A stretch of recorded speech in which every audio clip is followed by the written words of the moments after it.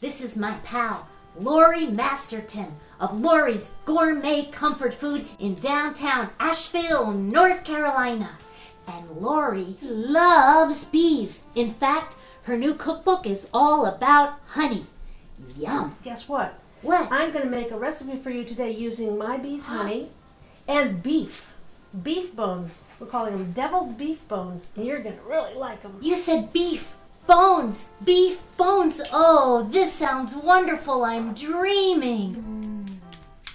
So I'm going to just make the marinade. I'm going to start with a little olive oil and a little red wine vinegar, a little molasses, a little pepper, a little smoked salt, and of course we want to put in some Stony Knot Gold. It's the honey that my bees made. The ribs are, my mother in her inn used leftover beef ribs from a standing rib roast. Sometimes you can still do that, but if you don't, I just went to the grocery store and bought short ribs of beef. So let's just put them in the pan,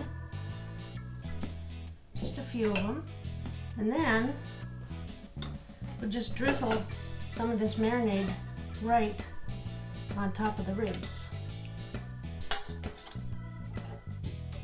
Let's stick them in the oven. Basically, Scooter, the magic is in the barbecue sauce for these deviled beef bones. Laurey, do you think you could spare some of these spare ribs? I'm way ahead of you, Scooter. I've got some for your doggy bag, and I'm going to put some extra honey in there too. Thanks, Laurey. Thanks, Scooter. Oh.